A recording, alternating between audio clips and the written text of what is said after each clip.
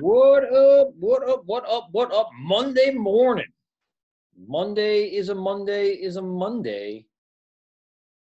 Oh, what a weekend. All right.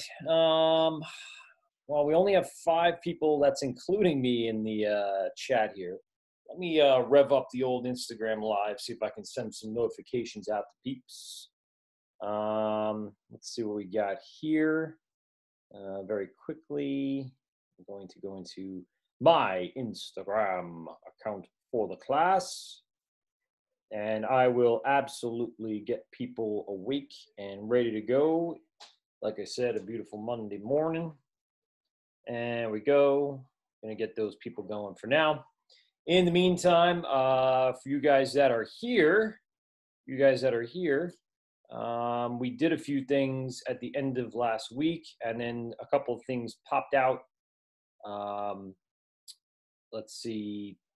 Well, we took the quiz, obviously, and I posted something about the gym. So, Karina, make sure that you download Gym Book 4A, which is right here on my screen. Right now, it is, hold on, I'm going to switch over my Wi-Fi just for 1 second.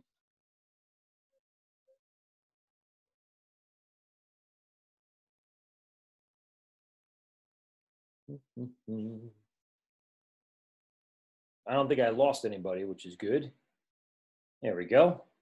So like I said, yeah, we posted a few things. By the way, Karina, again, your Gym Book 4A is up there. Just record your answers on a piece of paper, and then Mrs. Caraciola sent an email out to us reminding us to, when you're done, take a picture of it and email it to her at wsboses.org. Please make sure you're keeping up with this. You cannot graduate high school without gym. So there we go. What else did we do? So on Friday, we took the test. And as I was watching test submissions come in, I was able to see people answer, yes, time for class, DJ Tony Pre. But yes, I saw some of the results coming in. The issue on my end, and I've never done a quiz through a virtual portal here, is that I couldn't find out who was who. I was getting responses, but I wasn't getting your email or your account information attached to those responses. So what had happened was, and what I did just to be sure we were staying afloat here, I kind of did some research on Friday afternoon and Saturday in regards to how to kind of link those submissions to your name. And I did get one result. I think Kim, you were the only one to do it. I unmuted you for a second. Kim, tell me about your experience. What did you do to get your test back to me assigned with your email address? Well, there was like a new form, so I just rewrote my Gmail on the form.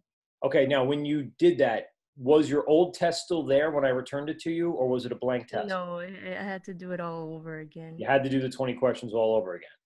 Yeah. Okay. And you did that, which was great. So I then went back and returned everyone's test to them. So here's what I'd like you to do today. When we're done here, I'd like you to all go back into your Google Classroom, and I'd like you to make sure this time you write down your email address. So let me just show you what I'm talking about. On my screen, when you go into your quiz, and I'm going to do it like I'm a student, right? You see that there's an email address here.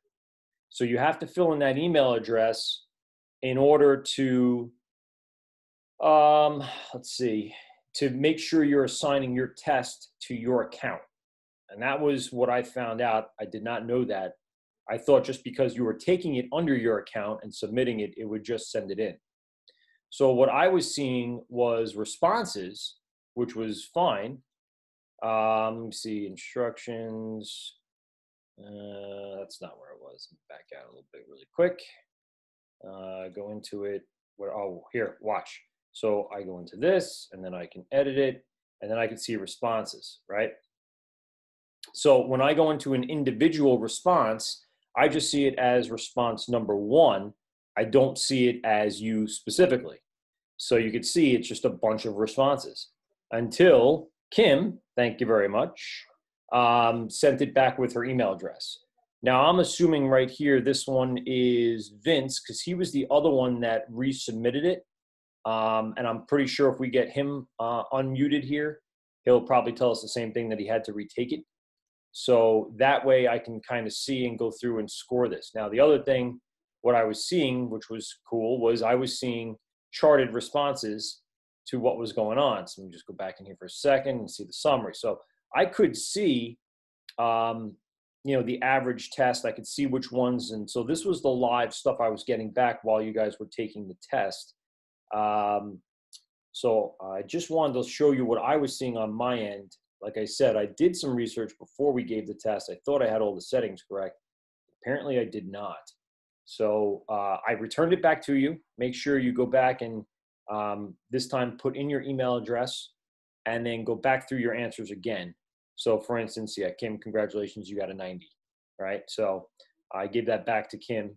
But then I also was getting this, which was kind of cool, seeing, who got what question right and the percentages of people in the class, whether it was a good question, a bad question, which was kind of cool. But I wasn't getting names attached to it, and that was my problem. So as I was supposed to be seeing your names like you see here, I should have gotten grades for that, but I did not. All right, so here's what I did again. People want the code for the gym, for the thing. It's right here, by the way. If anyone's looking for it, it's on April 3rd, as I mentioned. The new code will be posted either Friday, Saturday, or Sunday, so go back and look for the code that's in our feed. I'll say it again when Ryan shows up, just to be sure everyone knows. And that way he can see it. And there we go. So, yeah, I mean, it was, like I said, it's one of those things where we're just trying to figure this all out. I'd never used Google Classroom to this level. I've used it before, hence the reason why I was up and running before a lot of students or a lot of teachers were in other classes. I don't know if you talked to anybody in other tech programs, but we were up and running very, very quickly compared to the other ones. And then we slowly integrated into the Google Classroom to figure out what exactly was working. All right, so that's kind of where we're at. And again, classwork is always found in the classwork tab. So please make sure that you are checking out your classwork tab. Also in the stream, you'll see that there's a new project, which we just assigned. So make sure that you, of course, check out your assignments. And we'll go back through this feed again. I'm going to take down the Instagram account, it's just easier. I'm not going as fast. And now, video, congratulations. Okay, so there we go. So there it was, right? We tried to take the test. It didn't quite work out the way I wanted it to. So hopefully you guys are able to send back the test, this time with your email address attached to it, so I can give you credit for the test you took. For the most part, the average, although you saw the average in here, it wasn't that average because I did not assign a grade to it. I wanted to manually go through them and check them myself. So I just don't know who to assign the grade to. That was the difference. So it looks like 16 of you took the test. I saw individual tests. Please resubmit to make sure you enter your email address used for this Google Classroom. So whatever you use to log into this Google Classroom, make sure you're using the same Google address. All right. That's where we're at right now before we get into today and this week's work. Anybody have any questions about the test itself before we move on? Anyone want something cleared up? Anything about that? Blah, blah, blah, blah, blah. Give you a minute to catch me in a delay and ask your questions, or forever hold your peace. I guess forever hold your peace is the answer today. Awesome. Again, all the new codes, all the new stuff, I'll post either Friday after our class, which I did right here, or of course, sometime during the weekend. So whenever you get a chance, make sure you check into the Google Classroom. Check the stream Monday morning to see what the new Zoom ID will be. And welcome everybody to audio production on a Monday morning. Good times, good things, good happenings. All right. Let's do what we normally do on Mondays where we have new assignments, shall we? Let's go in and take a look at the brand new project number 9. Nope, not there. We'll just click on it in here. Wow, it takes me to the same stupid place. All right, so we'll go into this one. So in this project, what I did was I found this really cool master class. And when you start watching it, you'll realize why I do like it. The guy's voice, I believe, is from Britain, and people with British accents I can listen to all day. Some people find it annoying. I find it very intriguing, and they sound very intellectual. Usually, they're equally as intellectual as anyone over here in America, but with their accent, it makes them sound so much more intellectual. And for me, just to listen to it, it's not something you hear every day. So it kind of stimulates my auditory senses. All right, so in this project, you're going to be watching this live masterclass that was done in front of a live auditorium. And by masterclass, I mean, yes, it is a much higher level class than we will probably end up doing. But, mind you, there are some things in this that are going to apply to the things that we're going to be doing for the next few weeks. So what I want you to do is start watching, listening, trying to understand, knowing you probably won't fully, but coming up with questions. Really, the biggest part of this project isn't just a summary of what you found out or what you don't understand. It's the questions that you're going to ask. And I want to be able to answer them as best I can during our live lessons. So let's take a look at the top sheet, and I kind of outlined it here in the thing, but let's take a look at the Project 9 top sheet, okay? So in the link that I provided to you in the project, you're going to be watching the live broadcast of the masterclass. Throughout the week, you'll watch and summarize 15-minute blocks of video. You're not watching an hour, and I think this is 14 or 15 minutes straight off the bat. You're not doing that. You're watching it in 15-minute sections. So stop yourself 15 minutes in. On Tuesday, stop yourself 30 minutes in. On Wednesday, 45. On Thursday, 1 hour. And you can go rewatch it and just keep watching it over and over again. Here's what I want you to do. You want to write down your findings, discuss your level of understanding. And the most important part to me was the pose questions that we can answer live on our sessions. All right, so below on this top sheet, I gave you 5 days to summarize, to discuss, and to pose 2 questions. All right, so here are the sheets that you're going to have to do. So this is the Project 9 top sheet. Today, you will start watching this video. It is dated for you, so you don't have to date it. You can write your quick summary, nothing crazy. You're only watching, like I said, you're only watching 15 minutes at a time. So not that big of a deal. So every 15 minutes, stop and then summarize what you heard. Write down things that you did know or things that you didn't know. And by doing those 2 things, you should be able to come up with 2 questions to ask. Questions that we can answer here in our live videos. So again, you're going to watch the masterclass video. It's about an hour and 14 minutes long, but you're only watching it 15-minute blocks each day. You're going to summarize, you're going to write what you know and you don't know, and you're going to pose 2 questions. And as we go through this throughout the week, by Friday, we should have a whole bunch of questions that you guys have about the stuff that's happening in this masterclass about logic. You might find things that you never knew before, stuff that even as a second-year student, we never even covered before. But we do have an opportunity now, more so than we do during class, to really break down some of these very specific processes and in-depth logic type of uses. So I really want to do that because I think it'll, as much as we can't use it, most of us can't use logic every day, but we can gain a better understanding for what its capability is through watching this video and kind of processing and analyzing. And like I said, the biggest part of this, not the only thing you have to do, but the biggest part of this for us is going to be those questions that you're going to ask. So below are 5 days you will complete each day with a summary, discussing your understanding and posing 2 questions about what you saw or about something that would follow what you saw. This will be accepted either as a handwritten, a typed document. Everyone should have a copy or be able to make a copy of this, or wait for it, audio summaries. So if you want to take on the next level of continually recording yourself, like I said, you could for project 8C or 8D. If you want to actually take it to the next level and record yourself, you should talk about your summary. You should talk about what you know or didn't know. And then you should be able to pose questions to ask in your audio summary. I don't care which way you do it. You can handwrite it, you can type it, or you can record yourself every day doing what this is. All those submissions need to be put back into the Google Classroom. So obviously you would just hit submit when you're done. You don't have to do it every day. You can do it on Friday. I don't need them done every day.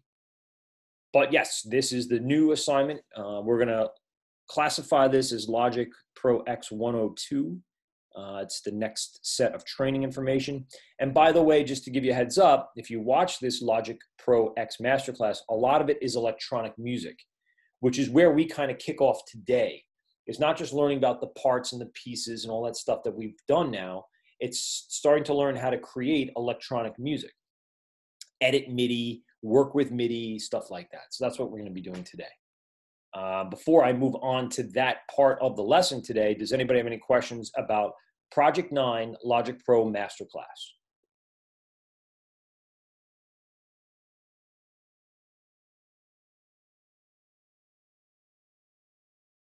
No, your connection is not broken. I'm waiting for anyone, if anyone has questions. We will move on in just a minute. Yes, Vince, what's up, buddy? So if I don't understand anything from like last week, should I just go back and watch the YouTube videos? What do you mean you didn't understand anything from last week? The stuff that was on the test, or are you talking about just doing things? Yeah, some of the stuff on the test. So which email did you use, by the way? Just to give me a heads up on, did you retake the test today? I asked you a question. I asked you a question about that. Do I have to retake it and submit it? Because yes. Yeah, you came into the chat late today. But basically the quiz, as I was doing the document, for some reason, didn't have your email address in there like it should have. So what happened was when I was getting responses, I'm going to show you this if you're watching on your screen.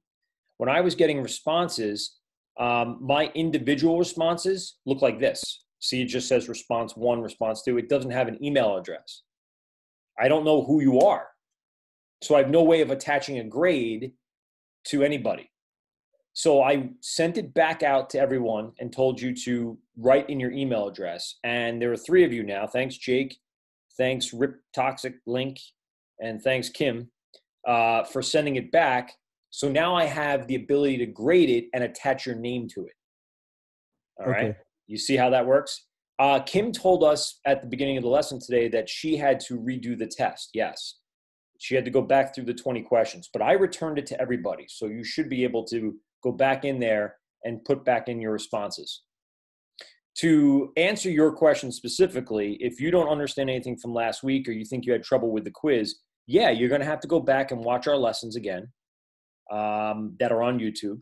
I would definitely watch some of those videos of the links I sent you from our Google Classroom and just kind of, unfortunately, you don't have the software in front of you, but as long as you can sit and watch and kind of process and even do what we're doing for Project 9, write down a summary of what you're finding out and then pose a couple of questions.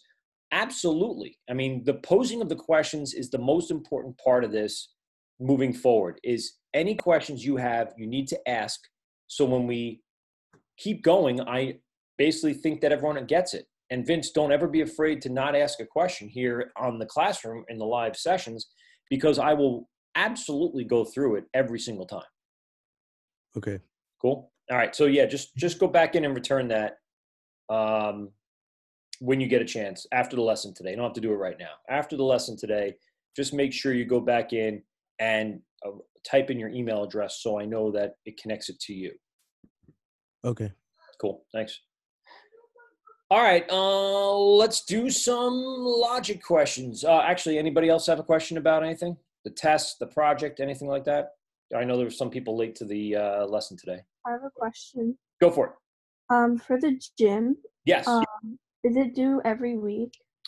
I don't think she's going to care. I'm going to say if you do it every week, it's probably best to just spread it all out. You know, when we do a chapter a week, it makes it less intense.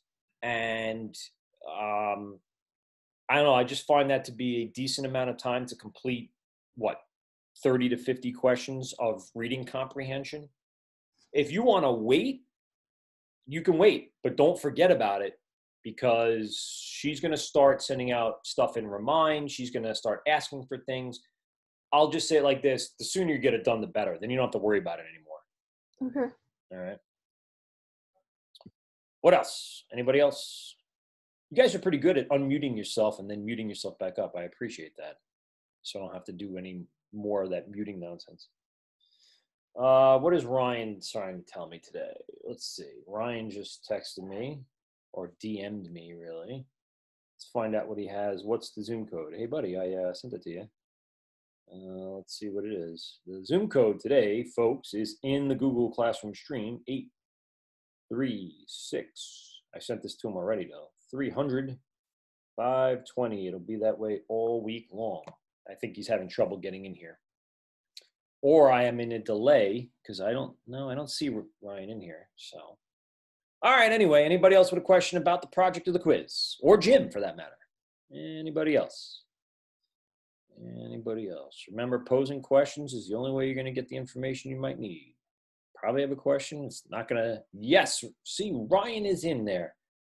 Hey, Ryan, what up? Just a heads up, Ryan, really quick. Hold on, wait for him to fully enter the thing. Okay, you're there. Ryan, so here's the deal. Every week, that code that you were looking for, Ryan, will be in the Google Classroom. So if you look down here on Friday, April 3rd, I actually posted next week's Zoom code. So if you're ever questioning about where that Zoom code is or what it is, just go to the feed. I'll put it in the stream. And it's the same all week, but it will change each week. All right, and I put it in here as well for you, just so you guys know. All right, and just to, again, quickly summarize, I sent back the test to you. This time you'll have to submit it with your email address, so please make sure after the lesson today you resubmit your test with the email address, because I have no way of knowing who you were and what test you took. That's the way Google Classroom works. I had no idea. As much research as I did, it didn't tell me to do that. Number two, Logic Pro 9, project number 9 rather. Project number 9 is posted. Please review that. It's basically watching a masterclass and filling out summary sheets, but the biggest part of that is to pose questions. Questions are very, very important. Okay, moving on. Now that we have all that done, let's go into Logic and let's do some MIDI work, because that's what we're going to be working on today. So the first thing I'm going to show you really quick, and as you may or may not know, I'm just going to go to a new project and start an empty one, is I'm going to stop my share very quickly, go into me, hi me. I'm just going to, I think everyone can see me now, right? There I am. Hi, how are you? Now I can see me. Very quickly, as we recall, I have my little nano key here. This is the Korg Nano Key 2. It is a MIDI controller using USB. Right before the lesson today, I had to go scramble to find where I put my USB. This isn't the right one, but it's just a standard USB cord connection into a USB-A. So I wanted to just show you that before we move along. Okay, we're back into, let me screen share this and just say share, share, share. And there we go. We're back to sharing my screen. So what we're going to do today is just take you from the start of a MIDI setup. What we're going to do is, first of all, start a software instrument track. So new software instrument track, or Command Option N will bring you the new track window. in which you would pick software instrument. We can move pretty fast now because we know what the library does. It gives us patches, oh Houlihan. And we can go ahead and select one of the many sounds Logic Pro can generate for us. In this case, a drum kit, whereas if I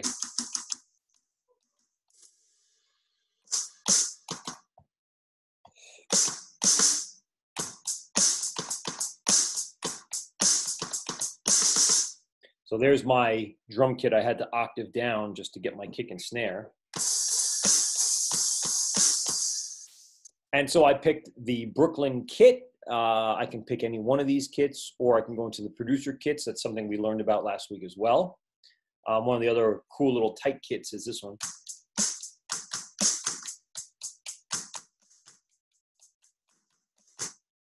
So let's talk a little bit about MIDI recording. We set up our track, we picked our patch, and now we're ready to record. So how do I want to record? And that's the biggest question. Am I good at playing MIDI? Can I play a full-on drum kit?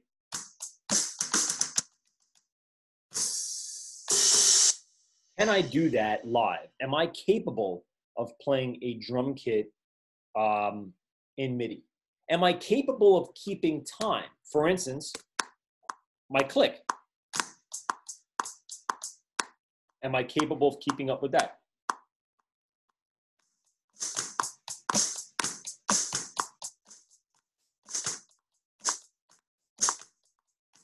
You can see that I could create some sort of drum beat to my click. I'm capable of that. It may take a little bit of practice, but I can do it. Now, if you can't, have no fear. You don't really need to have all this crazy amount of musical ability in order to create basic things in Logic. Let's first talk about what it takes to record MIDI. All right, very simply, select your track, select your patch, hit record, and play.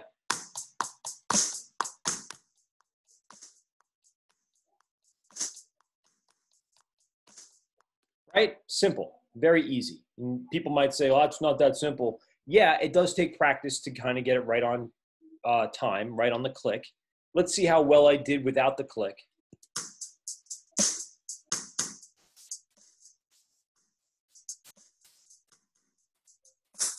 It's not bad. There are ways that we can make it better, but right off the bat, I'm good with what I got there. Let's do this. Let's loop that using my cycle. All right, I might have to add a few more notes down here at the bottom. So if I double click on it, I bring up my MIDI editor, which is a fun one. We're going to talk a lot about how to create patterns and do stuff in here this week. Very simply, before I discuss anything, remember this piano roll, this MIDI editor has its own set of tools. Okay, so if I hit T down here, T, I have a different set of tools than I did when I went T up here, right? T up here is a little different. This has where the fade is and the flex tool and stuff like that. That set of tools does not exist down here. There it goes. That set of tools doesn't exist down here. Down here, I have things like the quantize tool, a velocity tool, a brush tool. These are very strange kind of tools that we'll have to learn about as we go along. So again, some of the basic editing stuff that we learn up here in the edit window is going to apply down here in the MIDI window, but we just have to find out what the differences and the changes are. Of course, in my MIDI window, you can see that I have a whole new set of stuff here. Let's talk about that stuff. Of course, we have our quick directions to our menu items. So edit, of course, is just editing type of menu options. We have functions, which is a definite change from the functions that we had up here in the edit window. All right, this one is a very specific, things like quantization information, sustaining, controller voices, insert instrument, and of course my MIDI transform, which I use a lot. We will talk about this week. Basic view changes up here, very easy. We could do drum names and note labels, which is again very specific to this window, which is cool. Let's take a look at what this stuff is. This is the collapse mode. So take a look at this. This I've found very useful, okay? So now let's take a look at our edit window for a moment here, right? We have all these assigned, let's say, pieces of a kit, right? They're assigned pieces of a kit, and they all correspond to notes on my piano, right? So I can, here's my tambourine, right? And if I go down from there, I got my ride bell, I got my ride edge, I got my ride out, and you can see that that is all labeled here. But let's say I'm not using any of those. I'm not using any of these, and it looks really crazy to have these tiny little MIDI notes appear in the window with all this other stuff that's unnecessary. So collapse view will actually reduce you down to just the instruments you played. Now I find this very, very helpful. I am constantly using this part of the view down here. It's extremely helpful, extremely helpful. All right, highly recommend this particular way of editing is just simplify your workflow. Get rid of the things you're not using without destroying it, obviously, and be able to now go in and edit specific parts of your project. And I'm just gonna quickly create some pencil tool information here. And then I'm gonna be able to draw in pencil tool information. Oh, too close. There we go. And there we go. And we'll do a kick here. When does the kick happen? Let's see. We got the loop on, sorry.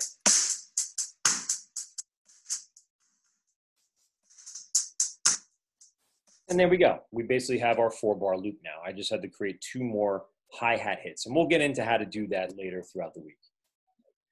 All right, what else do we have here? We have our MIDI draw, which is very interesting. We talked about creating automation for tracks up here in the edit window. So MIDI draw is kind of like that in that we're going to be able to change individual note information. So in this case, if you remember in Pro Tools, we had these stalks that were up and down. And in this one, we have things like note velocity for your controller information, or any of these other types of data that can be changed down here in the MIDI draw. So I can change my pitch bending, my breathing, sustaining volume, which by the way would be velocity in the end. And I could also, of course, change it for any other of these particular symbols. So I don't particularly go into MIDI draw editing until way after I'm done, but you could see down here that this note is obviously much louder than this note. So I might want to maybe make a little more consistent pattern of this to make it sound a little more, I don't know, I don't want to say synthesized, but more robotic. Not always do I want something robotic, but yeah, sometimes I do to make it just simple and smooth. So my collapse view, again, showing me less of those instruments that I did not use. MIDI draw, basically opening up this rewritable data information about the MIDI. What else can we hear here? We have MIDI in and MIDI out. These allow me to hear signals coming in and out. Of course, I want to hear the signal coming out, right? And now with MIDI information in, I can also hear stuff from my controller. Of course, you know you have your catch playhead. The same thing that happened up here is the same thing that happened down here. And the other thing is this link. So the link actually becomes more important when you're doing looping and when you are doing multiple clips across different tracks. I'll explain that more throughout the week and how that really becomes relevant, especially when you're creating a loop and then you want the next loop to be a little different with a little more variation. You can unlink them so it doesn't change it for all. It only changes it for one. Of course, our tools, great tools. Like I said, you could pop them up anywhere down here in the MIDI editor or the piano roll. And these tools are different than the ones up in the edit window, both primary and secondary. Secondary can be activated with the command button. One of the questions on the test. Our smart snap. Oh, look at that. We have snapping down here as well. So interesting that we don't have particularly a grid mode, but smart snap allows us to snap them to grid lines depending on our zoom level. yet another question that was on the test on Friday. Now, why did I pose that question on Friday? Well, because zooming in allows me to take this and get it to click or snap right to that grid line. That's important. You want to be able to do that in MIDI. More important in MIDI than basically anything else. I mean, audio, yes, of course, with looping and start times, but with MIDI, most of the MIDI you're creating is going to be very specific to a bar or a beat. So you're going to want to make sure that you have your smart snap on, and then in order to zoom in to get it to where you want it. Again, our horizontal zoom fills the whole screen with the clip and all the notes in that clip. We also do have sliders over here. Let's shift our attention to this section over here. So of course, we have this global track for the MIDI. Same thing that was up here, right? You can see the arrangement, the marker, the signature, the tempo. Same thing down here, but very specifically just for this track and just for this clip. Now, the big one that everyone loves is quantization. Now let's talk about timing, quantizing, scaling, quantizing, that kind of stuff. First of all, what I'm gonna do is I'm just gonna highlight all of the notes. How did I do that? I clicked in an empty section right here, just did a click, and hit Command A to select all. And there it is. Now that I have all these selected, anything that I do over here will be applied to all of them. So let's talk about it. We have our quantization levels. This is very similar to Pro Tools. If you remember, quantization happens as whole note, half note, quarter note, eighth note, 16th, 32nd, 64th. Same thing here in Logic, right? In order to do that, select the note that you want to quantize, go ahead and hit your quantization level, and they all shift right in line. Let's listen to my drum beat now.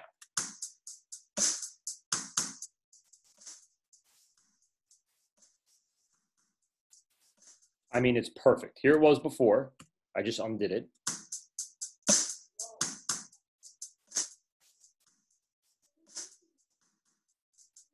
So some of the notes were ahead, some of the notes were behind. It's not perfect, as is most people's MIDI drumming.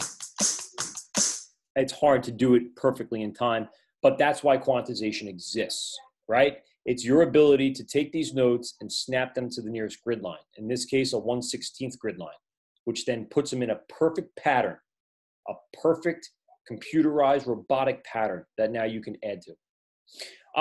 There is some things here, settings for your quantization. The first thing is the strength of how hard it snaps to that 1/16th bar. So you could turn that down a little bit and shift things off. You could see them start to move a little bit, as you can see. And then of course the swing, which randomizes which notes go to which bars and which don't. So you can really swing these ahead and behind the quantization bar. All right. Now let's talk about scaling quantization. So scaling quantization has to do with pitch. And you can scale quantization in MIDI. Now, most of the time, MIDI is very specific. And if you go out of key, more than likely you will be able to just or we'll say rectify the problem by simply dragging a note to where you want it to be. If I didn't want this note here to be at my snare, if I wanted to be a kick, all I'd have to do is drag it down and I change that. When you're getting into things like horns and strings and pianos, and you have a bass scale of C, you can change that scale to D or E while keeping the performance intact. That's a really cool concept here, that we can change the entire scale of the project for tonal instruments right here in the scaling quantize. All right, I don't have anything scaling right now that I want to use, but maybe when I do another track to this, you'll see how that works. Next, velocity. So if I click on a note, I actually have the velocity of that note shown here, and I can turn it down. If it's too loud, I'll turn it down to 113 as opposed to 127, and you see that that note now looks like the other notes in regards to color. All right, so if I wanted to select this, and then I'm pretty sure I could select other notes that have similar quantization level, then I can select all of these red notes, like this one, and this one, and this one, and this one, get in there, and then I can turn them down as a whole, pulling them back into the same quantization scale that everything else is in. It's all in like these browns and deep brown, red, amber, mud, adobe color kind of stuff. Those reds are really very high accent marks, and sometimes you want that and sometimes you don't. So in this case, I wanted to be more consistent throughout my quick drum loop. Let's listen to it one more time. So I've basically quantized my notes to a scale, to a grid. I haven't used the scale quantize because I don't have any tonal instruments here.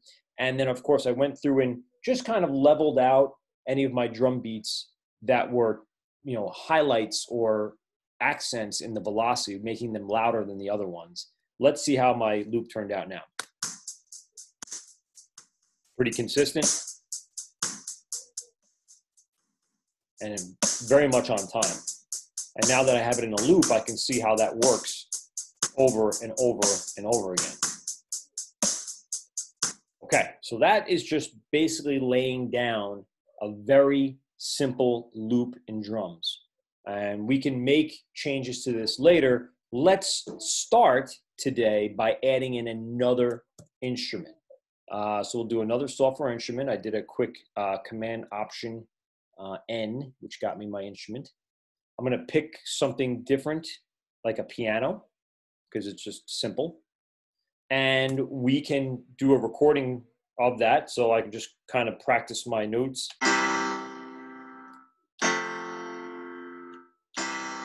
Very simple, okay? So let's get into it. Let's do a recording. I have my click in, so 1, 2, 3, 4, click, and then I know I'm recording. So here we go.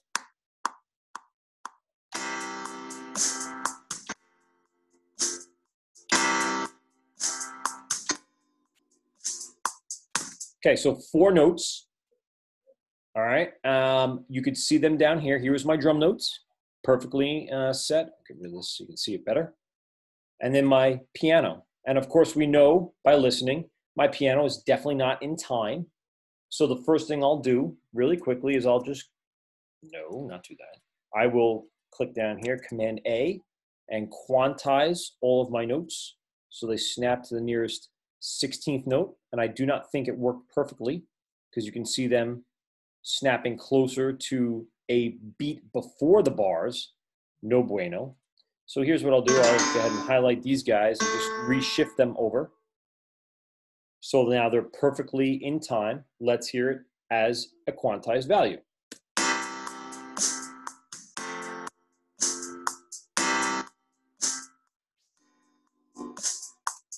Okay, we got ourselves some quantized information. A couple of things looking at this bottom part.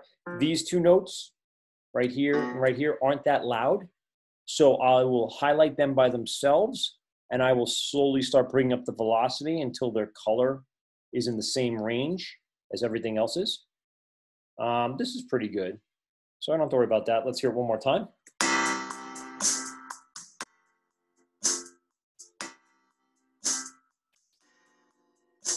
Now I have some more consistency.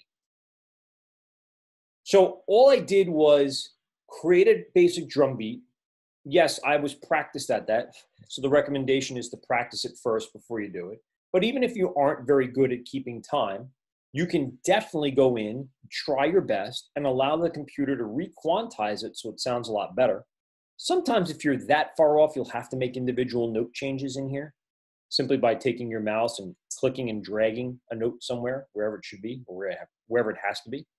And then I took a second track, a piano track, and created another layer of just basic chords. This is a C, and then a C major, I think, or C major E, or C.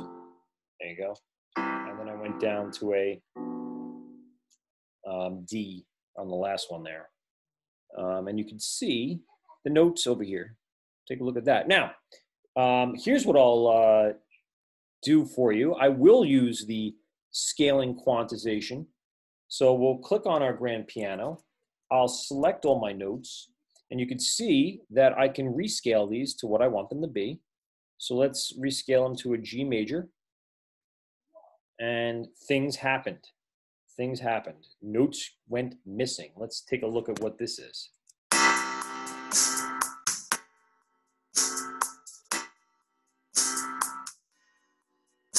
A little different of a performance.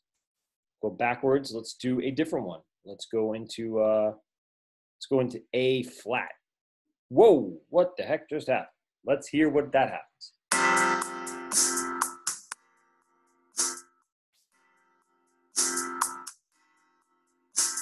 Very interesting.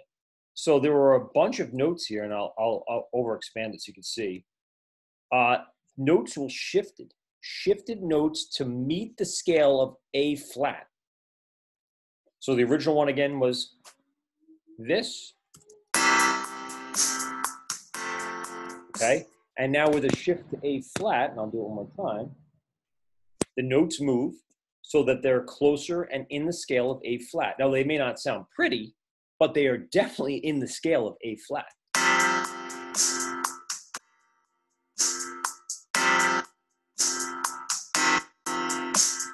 And there you go, that's scale quantize.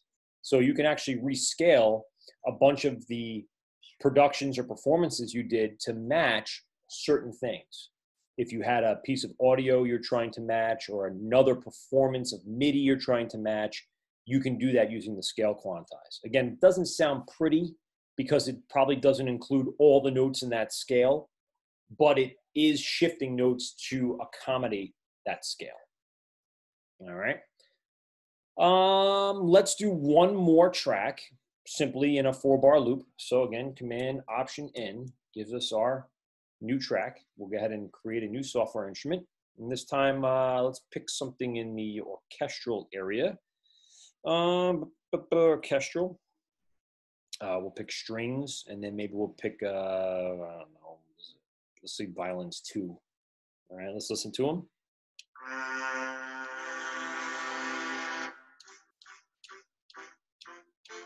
So we'll do it as a half note or a half scale to this.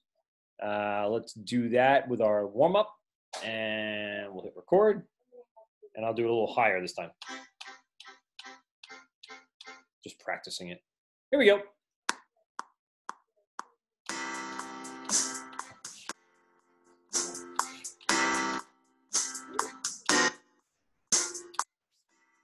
Okay, so there is our double speed sort of notes, relatively in a pretty good range in regards to velocity. So let's take a look at this. Let's quantize it up, Command A. Let's see how the quantization works here. We'll hit the Q button, and it looks like, if I can zoom in a little bit, that they're pretty good on the beats. And maybe I'll crank it up a little bit. I played the whole thing pretty soft. So let's now, while I have everything selected, crank up the velocity a little bit and turn them a little louder. All right, and there we go. So let's see how it sounds now.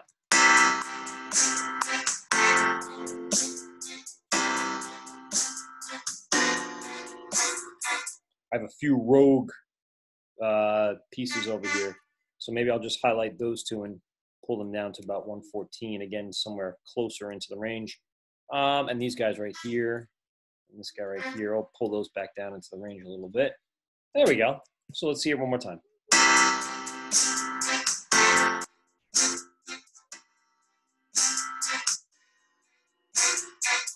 And if we let that loop travel on and on and on, we'll be able to hear, and again, I'll select them all. I'll take off my cycle for just a minute, and I can loop them out for, I don't know, let's make it 16 bars, right? So there's your 16-bar chorus or verse.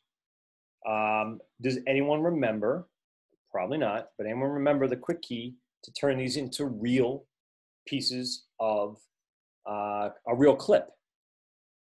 Last week, I believe we talked about working with the loops library.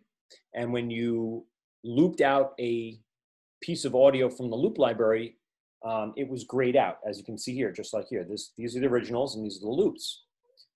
If you wanted to turn these loops into real clips, you have to go into Control L.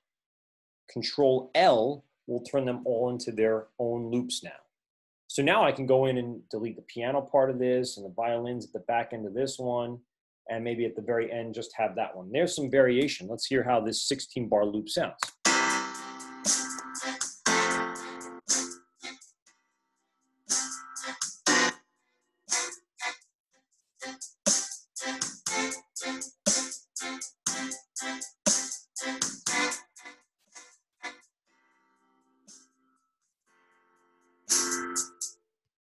So here's what I think that we should do on this particular one. I'm going to move my piece of cycle over to this. I'm going to go ahead and go into my piano, and then I'm going to create like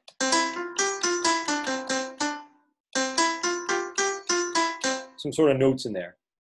So I have it on cycle. I have it in the area that I want. So in addition to the chords, which are, I'm just going to go in and type in some notes to kind of break it up.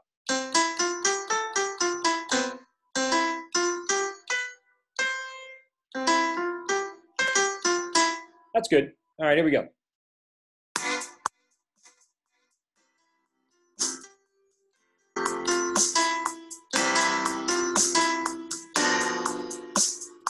And that's it. I just dumped in a few notes over the same clip. So this is kind of like what it was in Pro Tools for MIDI merge. If you remember, MIDI merge allowed me to add MIDI notes to pre-existing MIDI clips. And that's exactly what I did here. Let's go in and take a look at this clip now. I'll click on it, and down here below in the piano, you can see not only do I have my chords there, but then because I scaled up a little bit on my MIDI device, I have these notes here. And let's quantize them again to the 16th grid. And now they are snapped in, and let's hear how it plays out.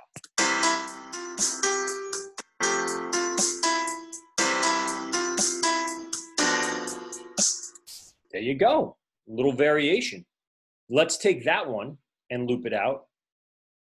And let's bring back in the violins at the very end. So now you have all of those elements playing out. And again, to create this as its own clip, Control L, sorry. So let's hear it one more time with all this variation I created. Nope, I don't want to save. All this variation. So it doesn't seem like it's just a 4-bar loop over and over and over again. I gave it some new elements.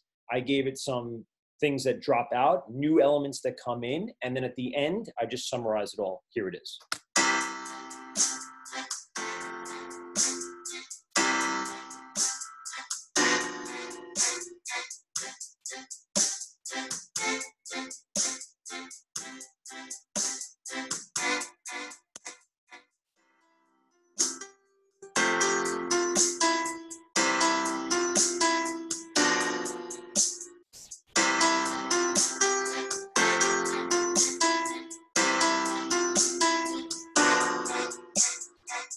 And you can see like I'm on to some sort of composition now. I'm getting there.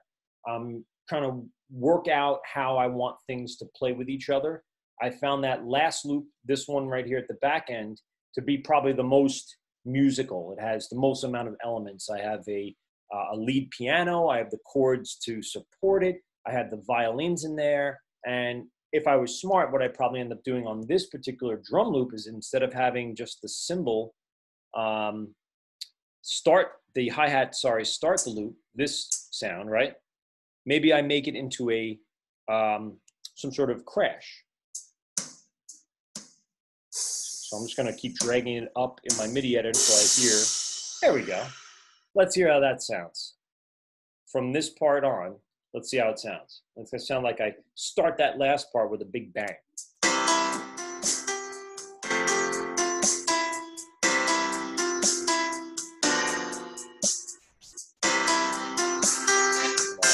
Hear it. Oh, because I did it to the wrong one. Well, that makes sense. Did it to the wrong one. Back down there. I want it to start the loop. Here it is. There we go. Back it up just a little bit so you can hear it. There we go. Maybe one more right here. This might actually be a good one to do. We'll accent this one. And let's see how that turned out.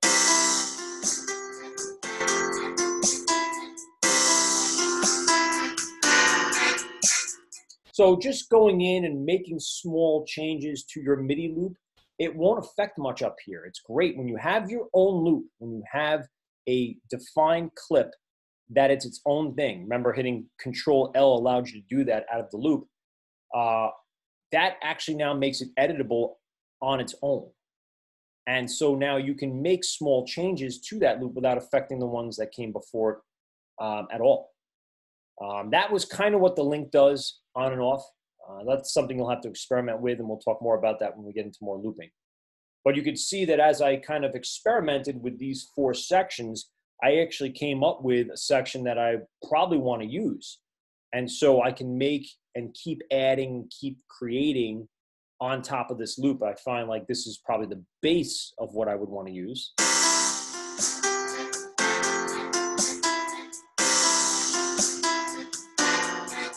And so then I'd expand it from here. I'd probably end up getting rid of all my experimentation stuff that I've done before that.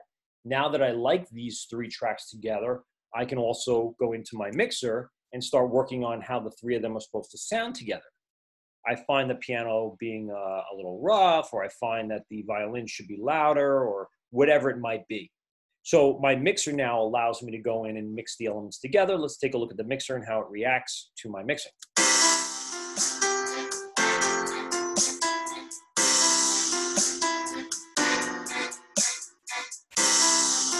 That's a little better. I like my violins to be there in the mix. And you see I'm not really peaking out over here in the master. There is some church reverb that's getting fed by either the piano or the Steinway. So I can add or subtract a little bit of the reverb in the mix. You know, these are the types of things that you would do only after you're done creating the MIDI. Once I've created the MIDI, now I put myself into post-production mode.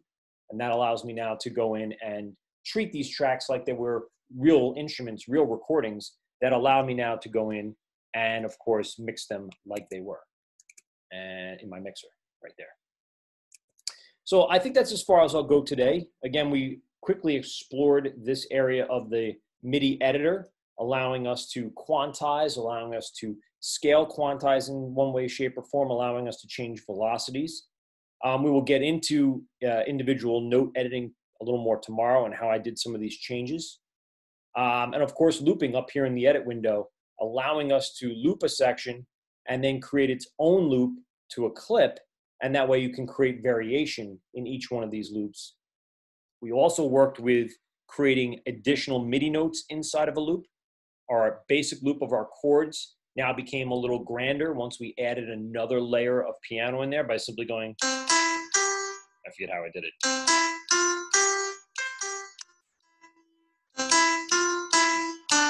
And that's just a basic lead that if I had the loop on in the chords, I could practice over and over again.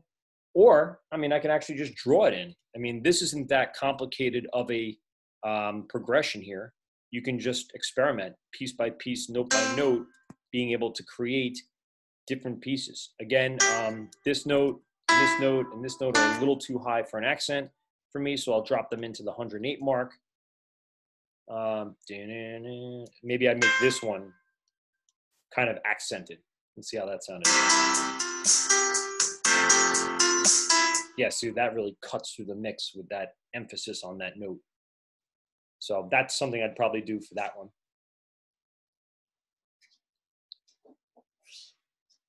And the key here is that note wasn't changed over in this one because it's not part of the same exact loop. It's not a loop of the original. It's just its own clip, its own editable, changeable clip. So in order to change it again here, I grab these notes and probably drop them down to about 105, and there we go. Now I have a more consistent mix throughout.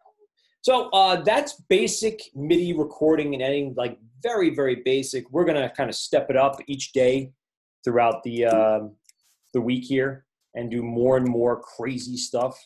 I'm just gonna save this on the desktop. I don't think I have a test. No, I don't. TST,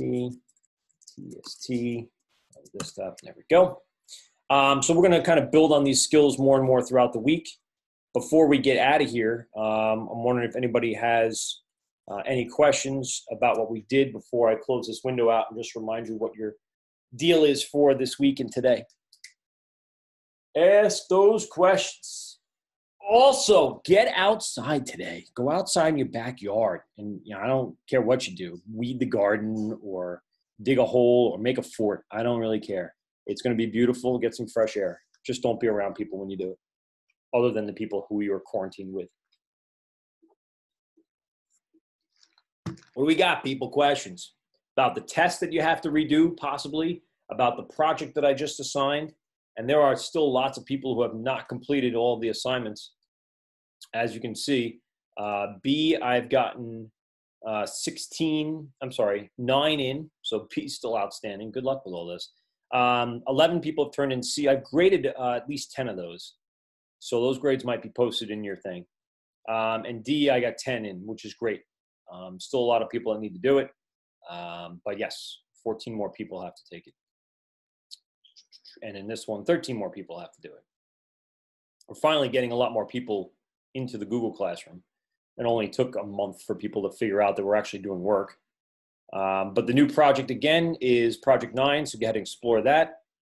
And of course, today, if you've gotten the Quiz 21 returned to you because you didn't put in your email address, looks like 5 of you now figured it out and turned it back in. Make sure you enter your email address so I can see your name attached to your grade. Otherwise, it was just some generic default response number, and I have no idea who you are.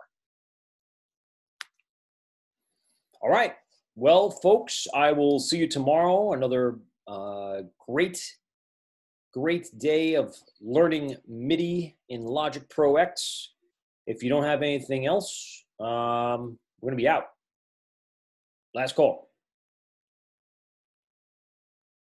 All right, well, guys, enjoy your next 23 hours. And like I said, get outside. O'Toole out.